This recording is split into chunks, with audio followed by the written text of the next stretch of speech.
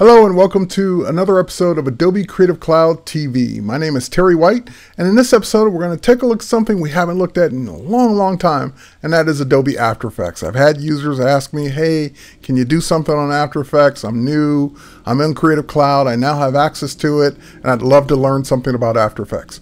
Now, I plan to at some point do a how to get started with After Effects as soon as I can kind of figure out how to limit that down to a short video. But in the meantime, I figured I can get you at least somewhat started on something that's pretty easy to do and something that you will find effective, something you can probably use in your photography workflows, as in your videos, or your design where you're trying to animate something, where you want to show it on Instagram or wherever you're showing your videos, on Facebook, wherever, YouTube, Vimeo, wherever. And it will give you that kind of classy effect at the end where you're signing your signature. So with that said, for my professional animators and videographers out there, yes, there are a million ways to use this filter. And you're going to probably say, oh, well, I do it this way. This is not for you. If you already know how to use all this, I'm talking to the people that are just getting started. All right, so in that, the effect that I'm going to use, I'm going to do it all in After Effects, even though we can bring in video, we can bring in stills, we can bring in Illustrator and Photoshop files to even make this better. But I'm going to keep it as simple as I possibly could. I spent like a half hour trying to figure out the simplest way to show you this. And I think I got it. So let's go ahead and get started. First thing you're going to do is, of course, launch After Effects. And again, we aren't going to bring anything in. So when we launch After Effects for the first time, it's going to just have an empty window since we didn't import any video. We didn't come over from a Premiere Pro timeline. We're just sitting here in After Effects from scratch.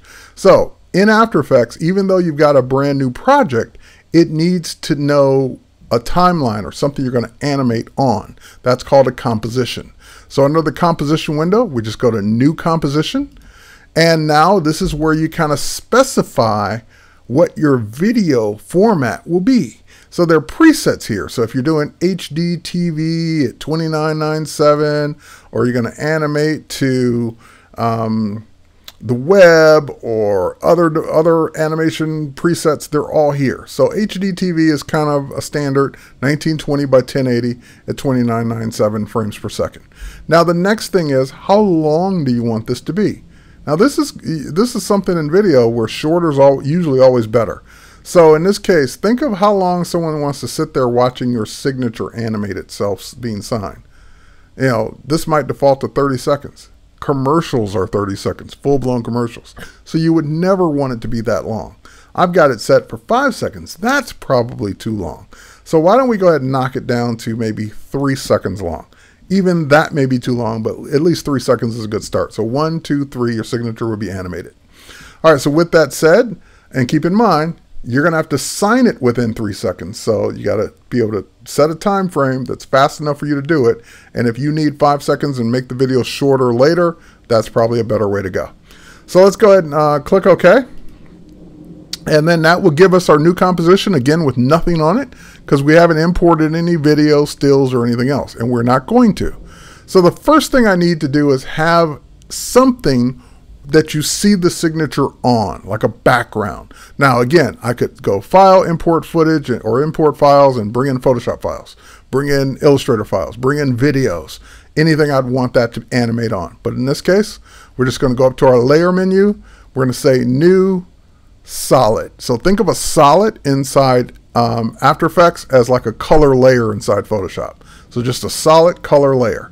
We can make this any color we want in the spectrum. So I'm going to make it kind of a nice dark burgundy red color.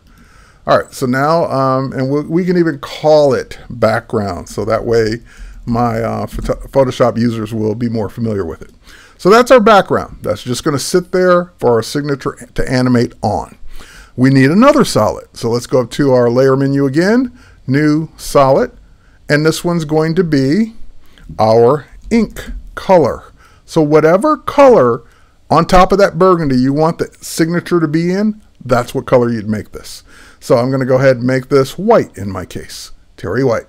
All right, you can make it yellow, green, blue, whatever you want. So click OK, and just click OK, and that will give you a blank solid white object or layer. So now we've got our background layer, we've got our ink layer. We need one more layer or one more object, and that's going to be something in After Effects called a null object. I just need I need something to animate. Since I'm not bringing anything in, I'm going to animate this null object, which is just simply a square. Null, doesn't do anything, doesn't show, it's not really there, it's just a null object. Okay, so with that said, the next thing we're going to do is we're going to go up to the window menu, and we're going to make sure the motion sketch panel is showing. It is not showing by default, so you probably need to go up to window and choose motion sketch, and then your motion sketch panel will show up on the right hand side. Once it's there, now we can go in and click Start Capture. Now Start Capture is just not going to do anything until you press the mouse button on your canvas and start signing. And notice the duration is 3 seconds, so it's saying you've got 3 seconds to do this, whatever it is you're going to do. Now, your signature may be broken up into different words. Terry White. White with a I and a T that needs to be crossed and dotted. Every time you lift your mouse, you've stopped the animation. So, in other words, if I need to sign Terry, stop, and then sign White, that's 2 animations I need to create. I can't do it all in one motion sketch. I have to do everything with one, stop, do another one, stop, cross the T, that's another one, dot the I, that's another one. So if I wanted to sign my whole name, that would be at least 4 animations, because every time I lift up, that's a new animation I'd have to create and start over. Okay, so in this time, since we're just doing an example, I'm just going to sign the word Terry where I don't have to lift up. Okay, so how you do this is again, your results will vary. I'm using a stylus, a Wacom pen. So that way my signature can be much smoother. I'm even on a Cintiq, which even makes it better. So you can do this with a mouse. You can do it with a trackpad, but your results are not going to be as good because you're limited to the shape and size of your mouse trying to draw smoothly with your hand. So yes, it can be done with a mouse, trackpad, trackball, or anything else, but I highly recommend for these kind of smooth effects that you do it with a stylus.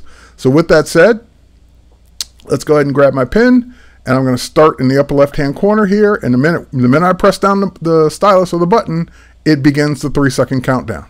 So here we go. Done. And that was, it almost didn't finish it in time because 3 seconds goes by pretty quick. But you notice the null object moved from the center of the screen over to the beginning here, and now in 3 seconds, it follows what I did with my stylus. So there is my signature on the null object. As a matter of fact, if we twirl down the null object layer and go to transform, we'll see all the keyframes that it did for the position that I didn't have to do manually. Next, I want to go to the ink layer now. Again, just the white box. Or actually, before we go there, why don't we just get rid of the null, we'll take care of the null object and get it out of our way for now. So I'm going to go to the null object, I'm going to click on position to highlight all of those keyframes, and I'm just going to go up to edit and copy, or choose copy from the keyboard. Now I can turn off the null object. That's all I needed it for. And we can twirl it back up. Now we're going to go to the ink layer, and on the ink layer, this is where our effect's going to take place. It's an effect already in After Effects called Write On. So how do we get to the Write On effect? Under your window menu, you would go to Effects and Presets, which I've already got it open over here on the right hand side, and you could find it in the folder that it's in. I don't even know what folder it's in, but it's in one of these folders. But the reason I don't know what folder it's in is because I don't really ever care. I can just always search for it. So just start typing in Write On, like you're going to write on something, and there it is. There's the Write On filter under the Generate folder, by the way. And now I just drag that onto my ink layer, anywhere on my ink layer on the canvas, but on my ink layer, that way I know it's going on the right layer, and now it's been applied to that layer.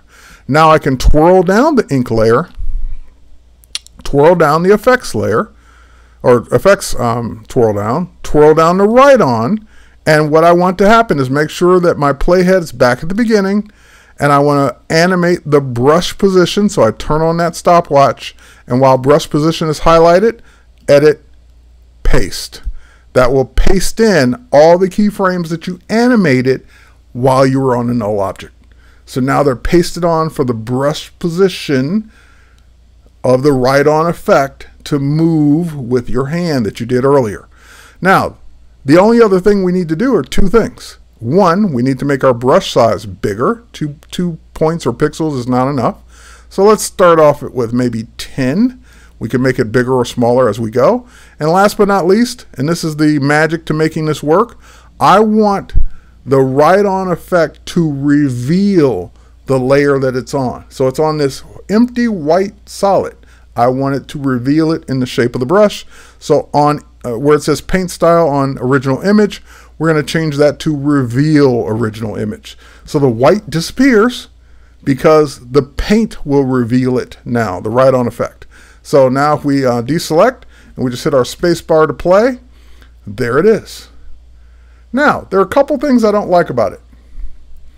Here, let's let it finish. Number one, I don't like the dots. What's that all about? How come it's not solid lines? Well, based on the spacing, it thinks it can or should skip based on how you drew it. Well, you can control that. You can say, no, I don't want a spacing of 0.010. I'm going to dial that down just by dragging on it to nothing. So I get no spacing whatsoever. Last but not least, the other thing is if your brush stroke is too thick or too thin, you can adjust it while you're looking at it. So if you want it thinner, you can make it thinner. If you want it thicker, you can make it thicker. So with that said, I now have my animated Terry sign in 3 seconds. Now, it will play it back in real time once it's rendered, and there we go. So if I needed to do the L, middle initial, and a white, and a dot, and a T, I'd make new animations for all those and then put them all together so it signs the whole thing. So maybe I'd make this one smaller and then add the other ones onto it so it signs them in sequence. But you get the idea. Now, once we're done with this, of course, we want to export this out. So we would go up to our File menu and we would simply choose Export, Add to the Render Queue, which would tell After Effects to bring up Adobe Media Encoder, add it to the queue where you can change any settings you want or tell it how you want it outputted. So if you wanted it outputted for the web or Apple TV or YouTube or whatever, you can have it animated for those formats. Or if you just want the HD version, you can tell it to animate for HD and then use it anywhere you want. Now, of course, it's a video, so you can take this and put it inside any other application. You could have made your composition square if you wanted to put it on Instagram. You could do all kinds of things now that you kind of getting the idea of at least a little bit of After Effects. If you think of After Effects as Photoshop with motion, and you can bring in Photoshop files with their layers and animate the layers, and then add things on top of it as we've done here, After Effects opens up a whole new world. And as a Creative Cloud member, you've got access to it, so why not take advantage of it? So with that said, I hope this gave you a little bit of how to get going with After Effects, at least for the simple animation we've done here. Again, my professional animators, you guys know a million different ways you can do the same thing. We can apply lightning to it so it's carving it in stone and doing all kinds of cool things, but that's totally up to you. This is an old effect I used to do back in the day, and I thought I'd show it now for people that are just now getting into Creative Cloud and maybe have never touched After Effects. Hope you learned something, and we'll catch you on the next one.